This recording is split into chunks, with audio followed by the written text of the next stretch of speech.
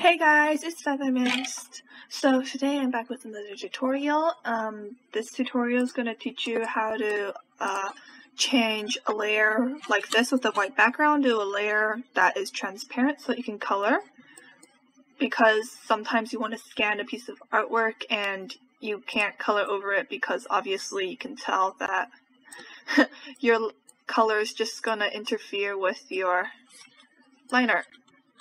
So what you do is you go to filter and extracting lines and press OK, and voila, now you can just create a new new layer, sorry, and then drag it underneath your new created line art, and voila, yay, you can color now.